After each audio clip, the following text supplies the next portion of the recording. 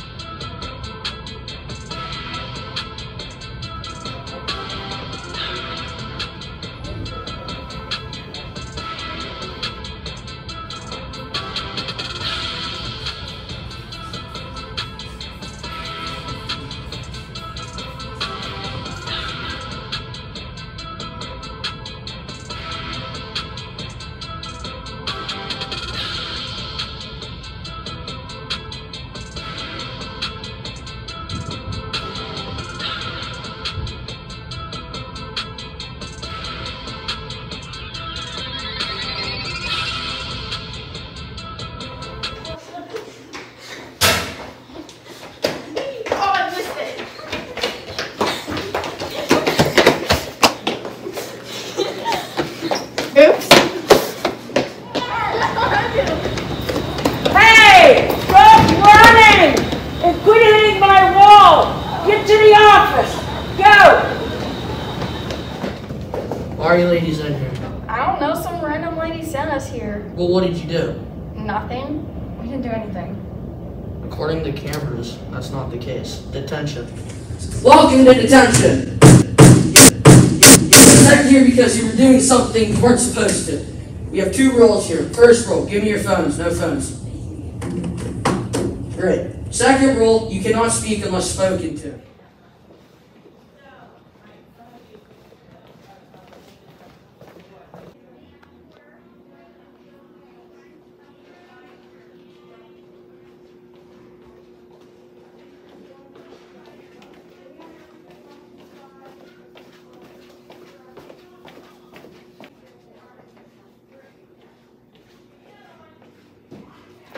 Good behavior. Thanks, Mr. Denone. Welcome to the Baking with Buffoon show. I'm Bryson, this is Jack, and that's Noah. Is that the shell of an egg is made of calcium carbonate, and when you place the egg into the vinegar, it makes bubbles. And this is the chemical reaction of the acid in the vinegar reacting with the calcium carbonate, and this produces carbon dioxide. We left it all weekend, and now we're going to peel it, and hopefully it's clear. As you can see, peeling the egg worked, and now we're going to try to bounce it. So overall, this went okay, but it turns out the egg isn't as durable as it seemed, and bouncing it from higher heights turned out it popped. And we think if you soak it for longer, then it would work, but other than that, it didn't go very well. We recommend you try it. What's Happening in the Wild by Lucas Bradel, Anna Majors, Eddie Simon, and Noah Carney. Upcoming big game hunting seasons. Archery bear starts statewide October 3rd. Archery deer starts statewide October 2nd. Muzzleloader deer starts statewide October 16th. Flintlock deer starts statewide December 27th. Rifle deer and rifle bear both start November 27th. Upcoming bird hunting seasons. Pheasant season statewide starts October 23rd. Duck season statewide starts October 9th. And here are some pictures and videos from this hunting season.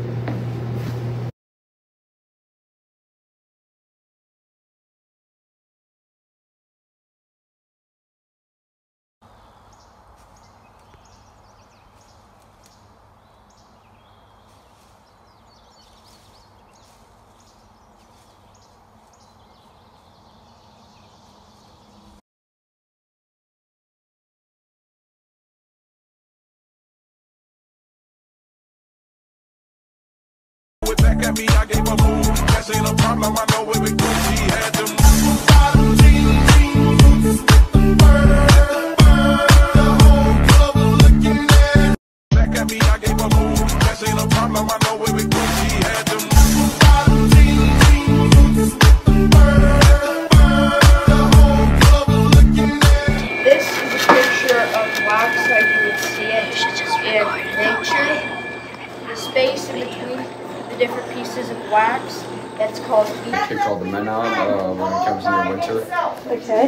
What do you still want to know about the bees? And nothing. Oh, okay. What's your favorite part?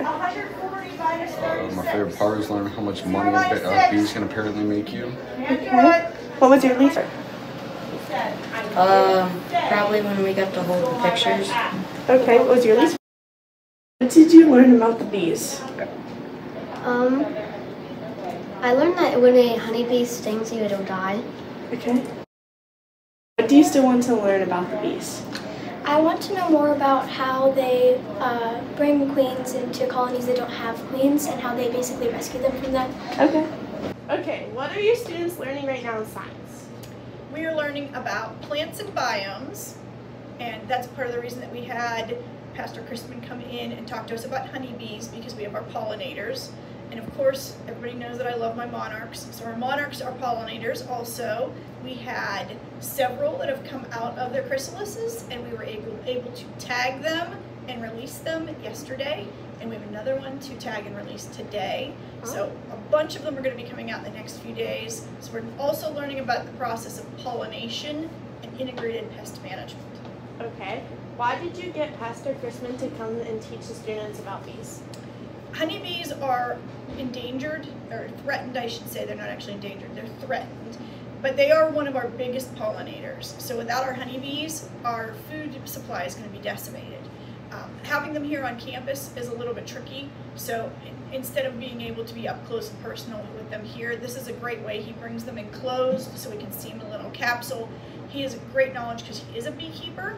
So he is able to tell us things that we might not just, instead of reading in a book, we have somebody who's actually here showing us the bees, how they work, how the hive works. So we get a little bit more of a introspect on them with somebody who's an expert. Okay, and what was one thing you wanted the students to learn about the bees? The importance of our pollinators, because so many people are afraid of bees.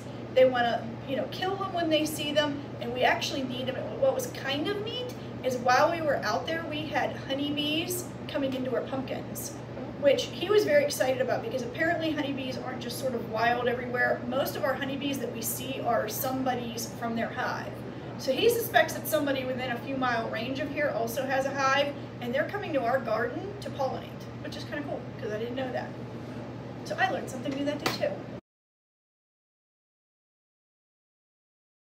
Wait, let's do it.